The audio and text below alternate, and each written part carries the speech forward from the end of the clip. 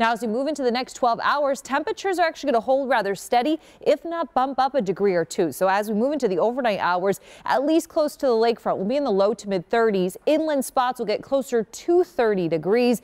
And then as we move into tomorrow, well, our temperatures really aren't going to climb that far. We're just going to see this bump up as we move into tonight. That's because there's a storm system. It's just 2 hours south. It is going to push in some of that warm air, but anything else from the storm system will mainly stay 2 hours south as we move into tonight and tomorrow. But that does not mean we're going to completely miss out on the precipitation. So as we move into the next couple of hours, mostly cloudy skies through this evening. If you're going anywhere, again, you need the layers, but none of them have to be waterproof because we are not expecting rain, sleet or snow as we move into the next few hours. As we get into early tomorrow morning, though, this is our best chance for some light snow, maybe even a dusting in a few spots, and that may be just enough to create some slick spots on roadways early tomorrow morning. So keep that in mind. If you do have some place to be early tomorrow, just be prepared for that light dusting, but I don't expect anything more than that. We're dry by the lunch hour. We'll actually start to lose the clouds too as we get into the afternoon. Mostly sunny skies expected, hopefully just before sunset.